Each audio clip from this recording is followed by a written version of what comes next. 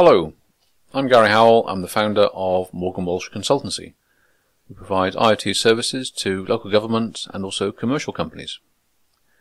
We're going to look at the Netvox Water Leak sensor, the R311W, specifically how to add it to the Things Network version 3 and also to run a test to prove that it's working. The sensor is quite small,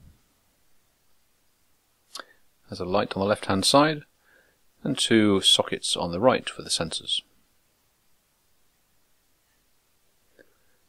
Comes with two batteries and also two sensors.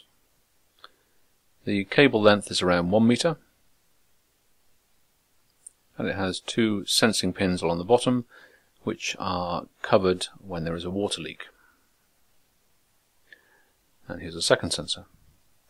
And they both plug into these sockets on the side. First we must add the sensor to our Things Network application. So here we are on our console screen and we've created our application called Water Leak Detection. Here we select End Devices, Add End Device, and manually select Over-the-Air Activation and LoraWAN version 102 and click Start. Here type in your end device ID, your app EUI,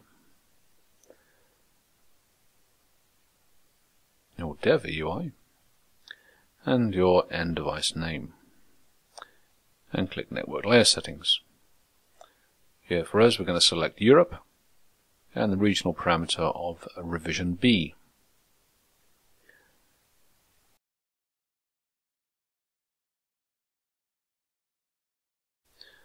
On our Join Settings screen, we copy and paste in our app key, and finally add End Device. And on the Live Data screen, we can see that the device has been created. We now need to prepare the device by adding the batteries. So turn the device over using a small screwdriver. Push in the tab and lift at the same time. It is slightly stiff. Remove the lid. The batteries are retained by these two retaining lugs here, and the left hand one goes in this way and the right hand one this way. Replace the lid and snap into place. Over here we'll add our sensors, so selecting sensor 1 and adding that into connection J1. And sensor 2 and putting that into J2.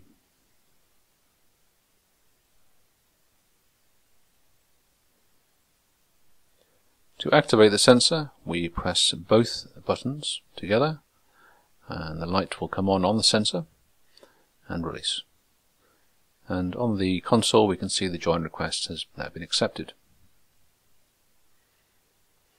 It sends a message which indicates its hardware version and software version number, and then an initial state of the sensors which are both 00. The left hand item is sensor 1 and the right hand is number 2. We can also force a sending of the sensor by pressing the right hand button. For a live test we'll take a small bath of water and put in sensor 1 so that the pins go into the water. And you'll see that the console will now show 01, which indicates a leak on sensor 1. And adding sensor 2, same effect, we get 01. So now we have two 01s, which indicates a leak on both sensors. And when the sensors are removed, we go back to 00, which indicates no leaks. We hope this has been of some interest to you. If we can help at all, please do get in touch. Thank you for watching.